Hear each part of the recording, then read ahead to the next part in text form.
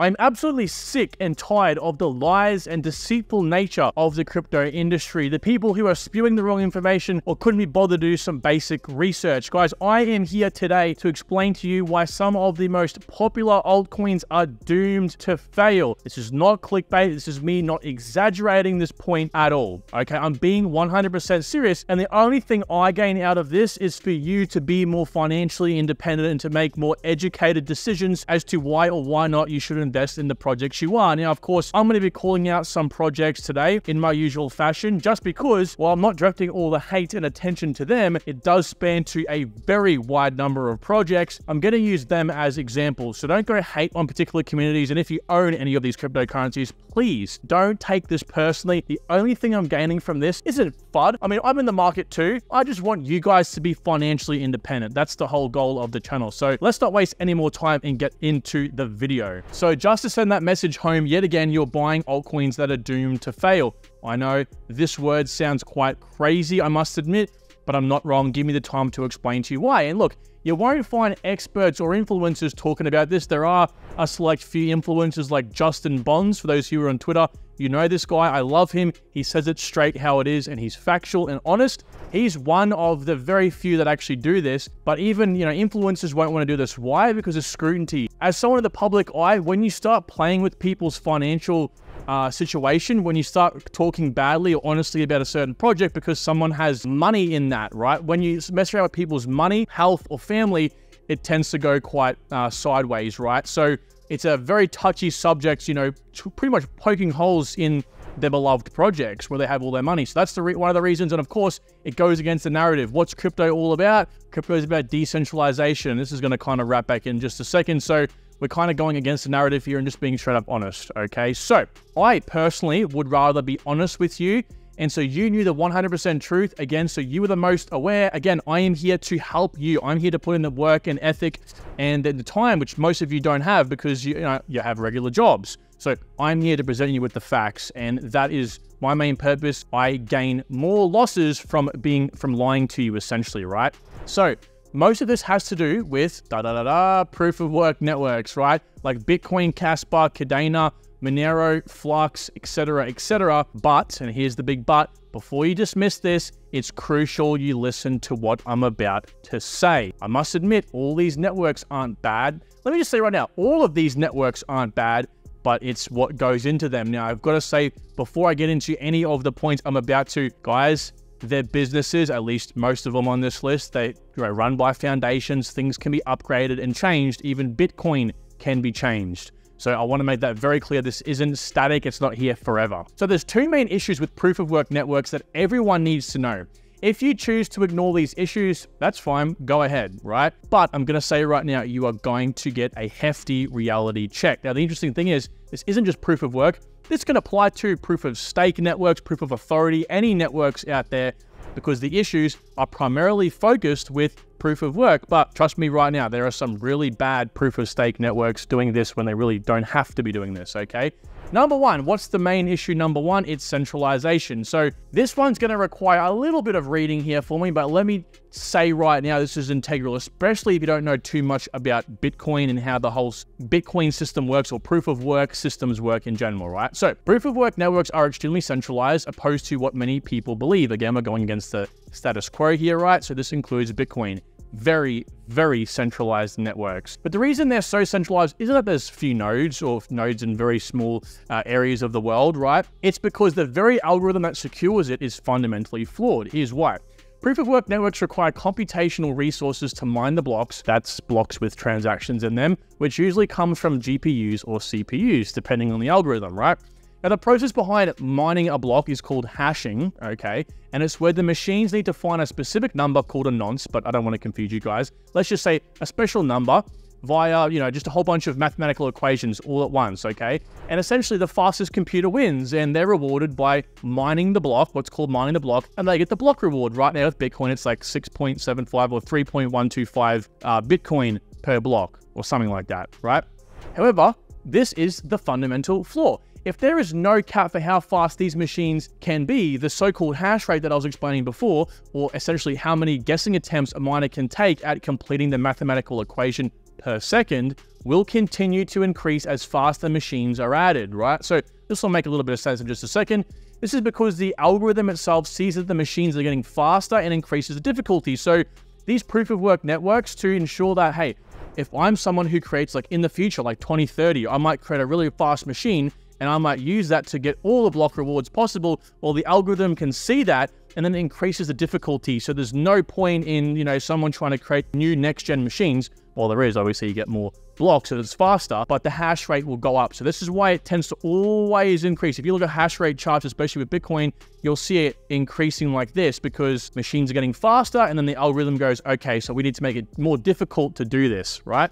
And this is where we get to a point where we need specialized equipment to run the algorithm itself, to process these blocks, right? And this is essentially where we come with ASICs. So ASICs are application-specific integrated circuit miner, or just really, really fast, purpose-built machines designed to mine a specific cryptocurrency, right? This one over here is designed to mine Bitcoin. We have ones for Cardano. We have ones for Dogecoin, right? And this unit alone is $36,000 US for one of these machines. And I know all about this because I was about to set up a Bitcoin mining farm at one point, right? So very, very expensive. Nevertheless, these things cost a lot and have slowly begun to centralize networks because they are so hard to obtain, right? Who has that much money floating around for one of those machines?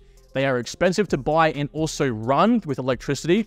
They take a long time to pay themselves off. You know, they take sometimes years to pay themselves off. As you can imagine, you'd have to be very lucky to run one of these machines and get the block reward, okay? This is the reason why many people opt to buy them and ship them off to companies to run them on their behalf, like mining pools, even in physical locations, because these things, believe it or not, are extremely loud. I think it's like the equivalent of like running a vacuum cleaner 24/7, right? And it's also the reason why companies have begun to monopolize markets. Let's take Bitcoin as a prime example here. So early Bitcoin adopters and mining farms have been able to compound profits so much that they now control most of Bitcoin's hash rate. Now this means they are the ones most likely to make money from the network, and they're going to be growing even more. They can obviously take profits in a bull run, buy more of these machines because they're cheaper in a bear market, and just compound and compound and compound, right? And that's obviously very, very central. And what happens when we centralize things? Well, they can take over the network, double spend, reverse transactions, so on and so forth, right? So it takes 51% of the Bitcoin in most other, proof of work networks, even proof of stake networks, hash power to then control the network, right? So what happens here? Well, this is a screenshot today of Bitcoin's mining pools, all the pretty much hash rate divided up into these pools. And Foundry and Antpool make up 50.6%. Remember, 51% is required to come together, collude, and then do whatever you want with the network. You have complete control at that point, right? So it was actually at almost 52%. It was over 51% about a week ago when I last reviewed this, and I have the screenshot to prove it, right? So want to know the crazy part of all this? Want to know why this is extremely bad? Because networks like this are so centralized, it's extremely easy for governments to also shut them down. So in addition to them being extremely centralized, governments can now shut them down, right? Because you need massive mining farms, and when there's massive mining farms, they're in a central location scattered around the world. If the governments collude and say, we're cutting this off, they can do that, guys, very easily. And if they cut off most places in the world, what's going to happen then, right? So all in all, we're going to wrap around to why this isn't important in a second into the specific projects I want to mainly talk about. But what I want to say here is people always crap on proof of stake, right? Because the wealthiest man wins. Now, there's different variations of proof of stake, but nevertheless, the ultimate problem here is the wealthiest man wins. You just put your money in, you get more of a chance to, mine the block essentially, right?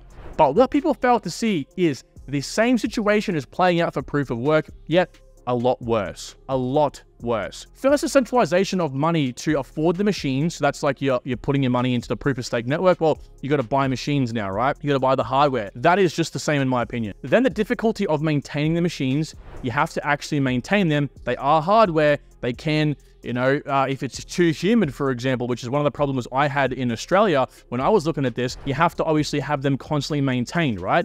There's loud noises, the fact that you're forced to join a mining pool, which then has fees. So if you want to have it in your room, the chance of you getting the next block is like 1 in astronomical numbers. So you're forced to join a mining pool, which obviously then it's that reward is divided up into everyone in the mining pool. And then you may even need to send the miner to another location altogether, physically, right?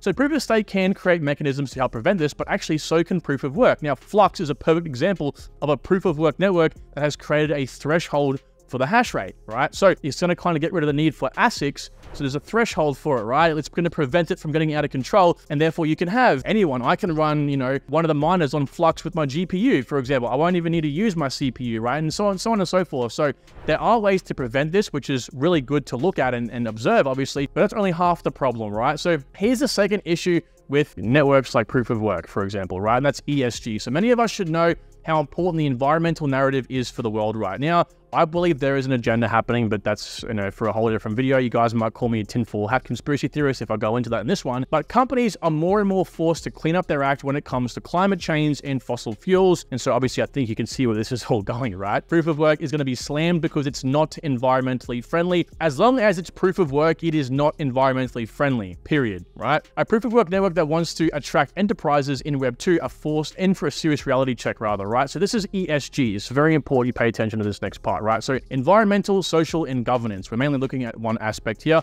which is the environment. So this is a narrative being forced upon the institutional Web 2 world where companies are rated on their exposure to long-term environmental, social, and government risks. The risks involve issues such as energy efficiency, worker safety, and board independence, right? But they do have financial implications. So this is the ESG rating chart right here. And so obviously, being a AAA or AA rating is the best possible case in a situation, and you're only rated so if you kind of tick a certain amount of the boxes in each of those three, environmental, social, and governance aspects. But here's the real kicker, okay? Because enterprises are obviously wanting to use this technology and it's becoming more and more apparent, right? Here are some considerations for the environmental score that goes into it, right? So carbon emissions. Are enterprises going to want to reduce their carbon emissions? Yes. So are they going to want to use a proof of work network to run their network or run, host the backend? No. Thinking about like the product carbon footprint itself. So the, going into the supply chain, for example, financing environmental impact, climate change vulnerability, electronic waste, right? Clean technology, green building, and renewable energy. So yeah, proof of work isn't any of those things, but just hold on one moment. A bad rating can impact a company, something they obviously can't afford to do as time progresses, right? While ESG narrative is quite young and it's not as prominent as you might think it is, it's definitely ramping up though. It will begin to impact our altcoins moving forward and should be something we heavily consider before placing our investment. So let me ask you something. Why do you think enterprise/mass market focused networks like Algo, HBAR, NIA, VET, and even proof of work networks like Cadena, for example, are super heavy into being as green as possible? Well, it's to ensure they are a viable candidate for companies looking to abide by this narrative. So you have to remember this, guys. Very important. This is a part of the narrative. We have to confine ourselves, or conform rather, to this narrative moving forward. If we go against the grain, we're bound to get wrecked, and you can't feel sorry for yourself in that case, okay? Now, I want to say there is an exception, right? There are proof of work networks that are limiting their exposure to this with carbon offsets, partnering with climate change organizations, or being efficient at scale like Cadena.